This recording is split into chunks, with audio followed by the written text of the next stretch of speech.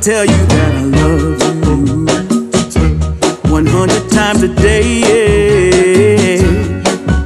You'll get tired of my voice, that's how much I'm gonna tell you that I miss you.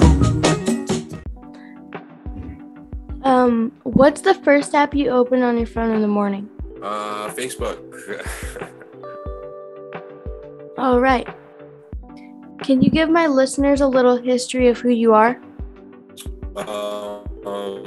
My name is Jon Proudstar. I am from the Pasquayaqui tribe here in Tucson, Arizona. I'm an actor, and I also created the first all-native superhero comic book, Tribal Force. And yeah, that's who I am. Awesome. If you had to eat one meal for the rest of your life, what would it be? That's a very good question. Wow. I really like spaghetti. I love spaghetti. What is the weirdest or funniest question you've ever been asked in an interview? Weirdest or funniest question? I guess it would be if I had to eat one food for the rest of my life. All right. No, I don't know. Yeah, I can't think of anything offhand. Okay.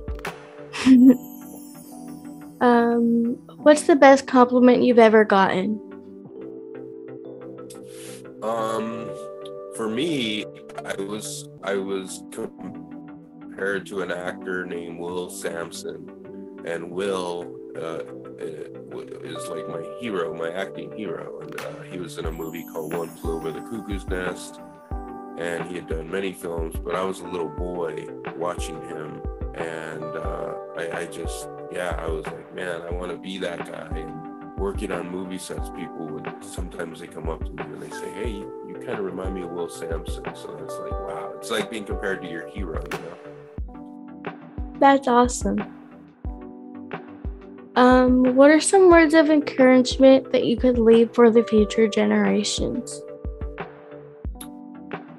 Words of encouragement. For me, I guess it's difficult to have a dream because it feels like the world is against you or may not be cooperating with your dream, and I get that, but you can't look at things, challenges, and stuff that gets in your way. You can't look at it in a negative way. You have to look at it in a positive way. And it's so easy to give up because you're like, I don't have the money, I don't have the time, or nobody's supporting me. But that's your responsibility. Your responsibility is to take care of that dream, and if you want it bad enough, you're gonna do what you have to do to get to where you gotta go to. And so just stay strong. Great. What advice would you have for your 13-year-old self? Oh my God, do better in school.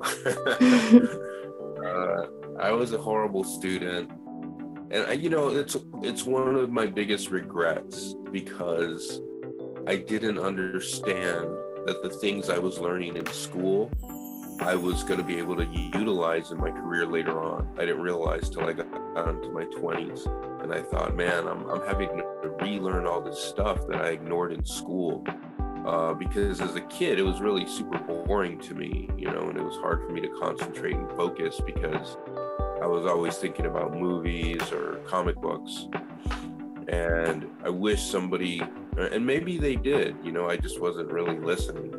But I wish somebody would have shown me, hey, if you're gonna go into the entertainment business, you're gonna need these skills that you're learning here in class. Okay. How would you describe your 13-year-old self in 3 words?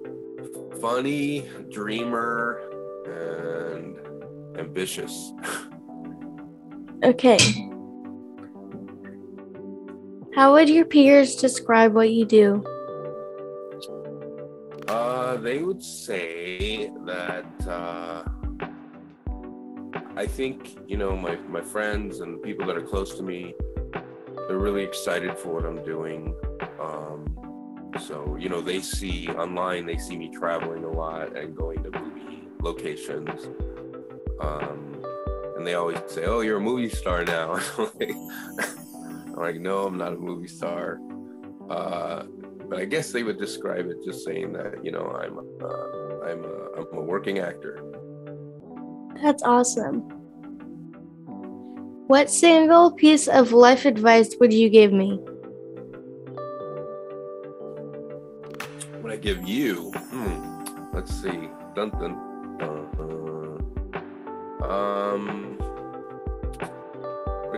you're so young and you're doing so much for your age. Maybe you might not see it like that, but as adults, we see it like that you're doing a lot. And that's impressive. I wasn't as industrious as you are when I was your age. But then again, we didn't have access to technology and a lot of stuff. Maybe it would have been different. But just, hold on to your dream, stay true to yourself, stay away from drugs and alcohol, because I saw it destroy a lot of my friends, young people. Me personally, I never drank. I've never done drugs because of all the things that I wanted to do in life and accomplish. I felt that if I did those things, it would slow me down and it would take away from those real neat things that I wanted to accomplish, because I knew they were going to be hard. I knew it was going to be difficult. But I always had a vision. I always knew from a very young age that movies and comic books was what I was going to do, regardless, no matter what anyone said.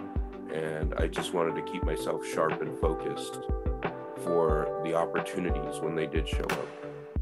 So that's what I would tell you, to stay sharp, stay focused, and try not to get involved in any of that stuff. Awesome. Tell me about the 3 most influential people in your life and how they impacted you. The first one would be my daughter, because when I became a dad, it totally changed everything in my life, my outlook and just how I approached life, because I was a dad and I had a kid, and I had to make things happen faster. So my daughter would be number 1. Number 2 would be trying to think.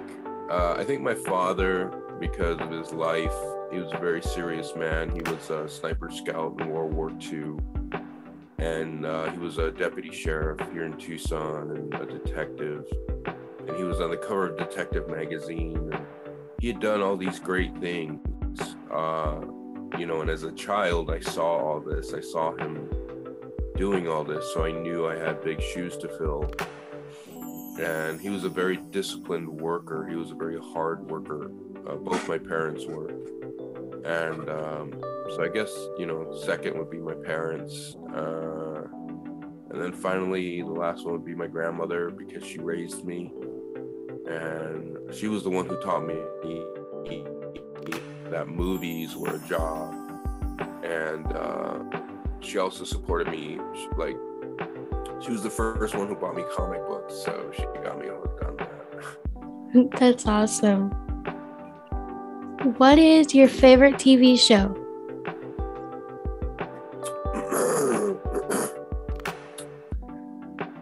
I think it's King of Queens. It's an older show now, but I love King of Queens. I love the comedy. And I like the Goldbergs. So it's a tie between King of Queens and the Goldbergs. I love the Goldbergs. Yeah, it's awesome. Yeah. What's your go-to snack? My My go-to snack, apples and peanut butter. Apples are really good. If I should pray for you, what should I pray for? To give me strength. It's a tough business, the entertainment business, in any way, shape, or form. As you're learning, it's tough and it's challenging. And everyone around us understands what it's like to have a normal job. But very few people understand what it's like to exist in the entertainment business. So it's difficult for everyone to get what we're going through or the challenges that we face. And sometimes they may dismiss it because they don't feel it's important. So, you know, from time to time, I have to stay real focused, because even though people come to you with good advice or well-meaning advice, it may not be the best advice for your particular situation, meaning people who work in the entertainment business. So if you're gonna pray for me, say, hey, give Jon strength so he stays focused on what he's doing. All right. Is there anything you would like to talk about that we didn't get to cover?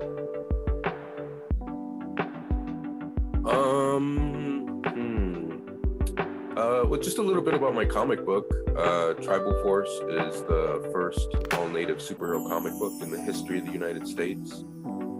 We've been inducted into the Smithsonian Institute for being the first native comic book ever, or the first all-native superhero comic book. And we're going to be starting a Kickstarter in July at the San Diego Comic-Con, and that's one of my big passions. I've been doing that for many years, trying to get it going, and I've had some failures and successes, but I think I finally found a publisher that is the right fit for the project. So I'm really excited, because that's been one of my dreams, is to give Native kids superheroes, people that they can look up to, people that when they open the book, they say, hey, that guy looks like me, or she looks like me. And it's also going to open up our world, like Reservation Dogs has done. You know, for non-natives, it's opened up our world to them, so they understand us a little better. And I'm hoping that Tribal Force has that same effect. That's awesome. Hey guys, this is Jon Proudstar, and you are hanging out with Faith on Daybreak Star Radio. Thank you. Have a good day. All right, you too, Faith. It's very nice meeting you. Yeah, bye. Hey, you already know it's YG Native and Grizzly Brown, huh? Hey, it's the clan. You already know how we coming. Yeah. They like them natives that are always braided.